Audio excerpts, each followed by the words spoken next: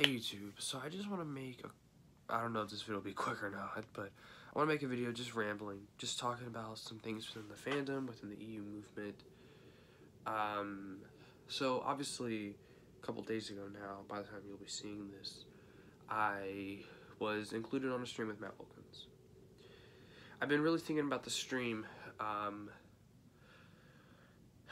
It was a great stream. I loved being on there with those people, even those that I didn't necessarily agree with, which there was a couple of people on there I don't agree with.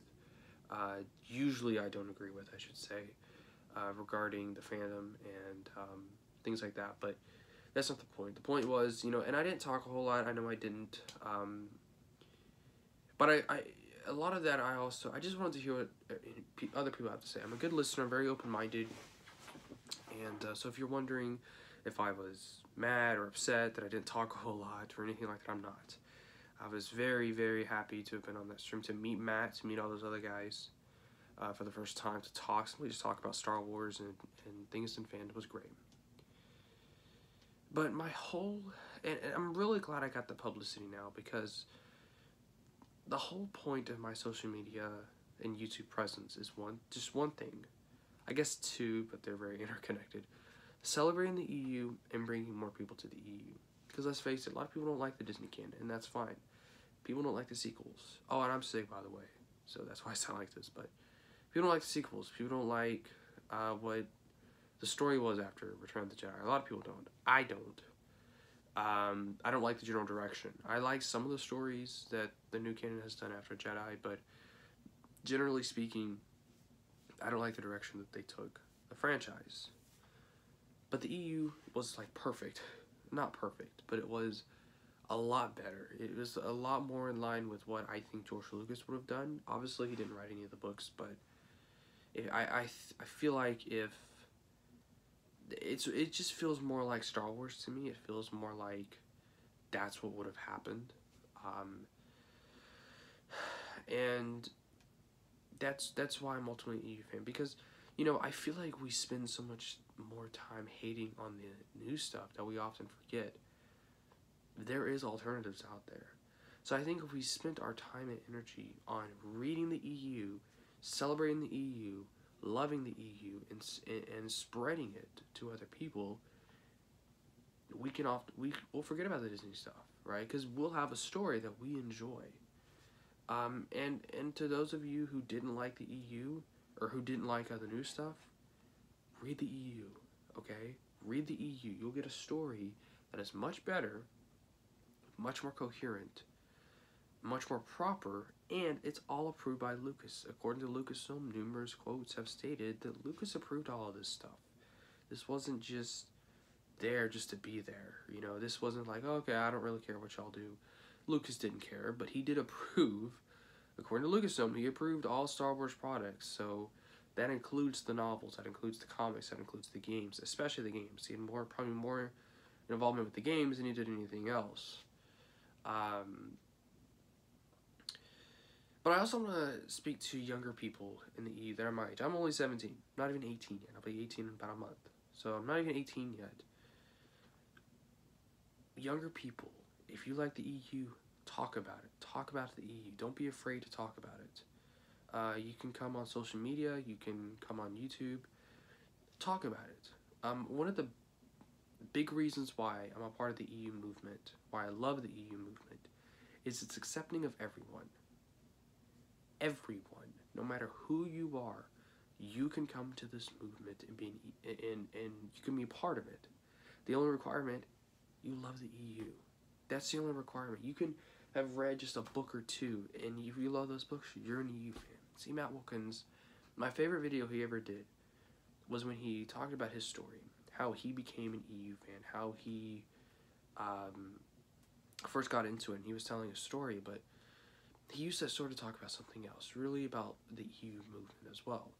In that video, he stated that you can have read only a book or two, a comic or two, played a couple of games, whatever it may be, and you're just as big a fan as he is, someone who's read it all.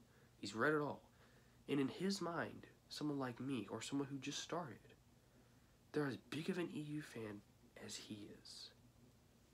That is why I'm a part of the EU movement. That video changed me as a Star Wars fan. It gave me the courage and the faith, to be so adamant about the EU, to say that yes, this is my Star Wars. This is what I love. This is what I'm growing up with. And I think it's important to note for older EU fans out there who think that maybe the story's being forgotten, it's not. I'm evidence of that. You grew up with the EU, I'm growing up with the EU.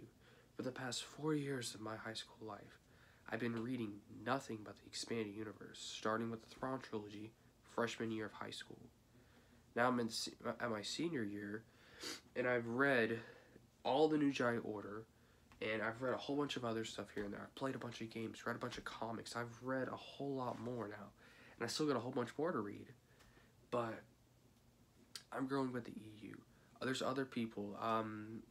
Alex on YouTube, Magneto Alex, he's reading the EU for the first time, and he's growing up with it. Iron Inquisitor, he's growing with it. Now, those guys are a little older than me, but they're still younger people, and they're growing up with the EU. Their younger years are being spent reading the EU. And I think as young people, we need to come up and say, we need to talk about the EU more. We need to tell, because ultimately, Matt Wilkins pointed this out on stream. He said that ultimately, they're pandering to people like me, to people like Alex, to people like Iron Inquisitor, and other people that are young like us. They're pandering to us. They're making their content for us, because we're going to be the people most likely to consume it. We don't have to consume it. We don't have to like it. No matter what, we don't have to. We can read whatever we want, and Disney's not going to be able to do anything about it. So, don't be afraid to speak your mind. Don't be afraid to speak your opinion on stuff. Don't be afraid to do any of that. Younger people, we're going to have the loudest voice here, because ultimately Disney will listen to us more than anyone else. There's someone like Matt Wilkins, they know about Matt Wilkins. I'm 90% sure that they know about him and his existence. Clearly they're not listening to him. They probably view him as just this old guy who, is raging about It's not just him, though. It's all of us. All of us. And I want to go ahead and add a little bit more.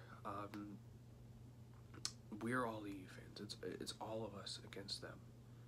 And as Matt said, there is no hierarchy of fandom. There is no bigger EU. Now, there's EU fans who've consumed more than others, but in terms of someone like Matt Wilkins and someone who just started, we're equal. We're all equal because we all have the EU.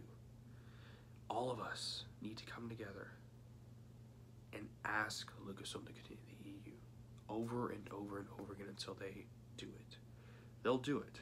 It may be 10 years from now, maybe 1 year from now. Let's hope for the latter. But it will happen as long as we keep asking, as long as we go on their Twitter pages, the website, as long as we go to all these different places here on YouTube or anywhere else, and we ask them, they will eventually do it. The Essential Legends collection are doing excellent, and these are just reprints of books that have been out for years. A lot of them are old Bantam books that have been out for 20 years now, 15 years. Not even 15 years. It's 20, almost 30 years actually. Is actually Dark Force Rising reaches 30th anniversary this year. Heir of the Empire reaches 30th anniversary last year. And then, of course, next year, Last Commander reaches 30th anniversary. And these are just reprinted books, but they're doing so well on the market. They're being celebrated. And the only difference is it's a different size. It's about the size of, I'd say...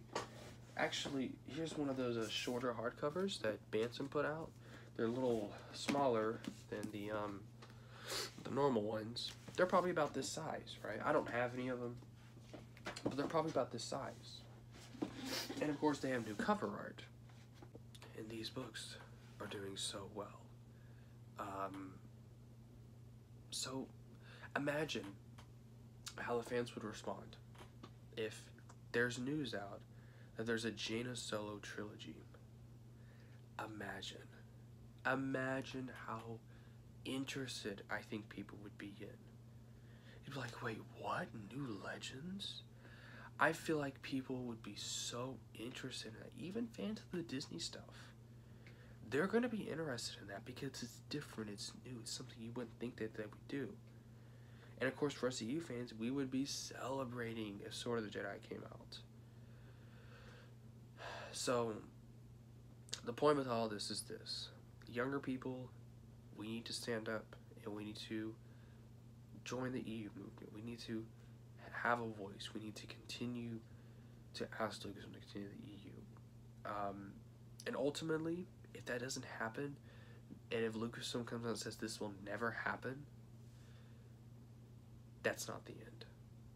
First of all, we're going to continue to keep asking. 2, we can still celebrate the EU as is. It's so big anyway. It's almost going to feel like it's never ending. So yeah. And, you know, and like I said, I'm just some kid on the internet, you know.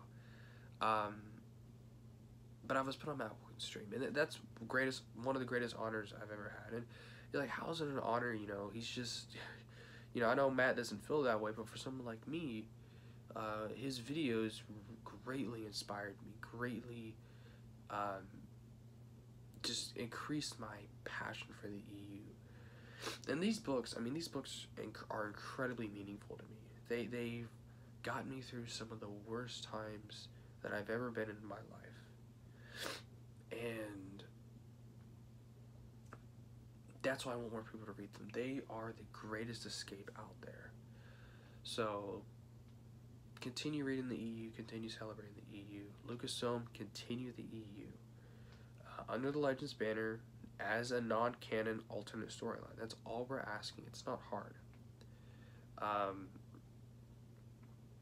So, yeah. That's basically all I wanted to talk about. Thanks for watching.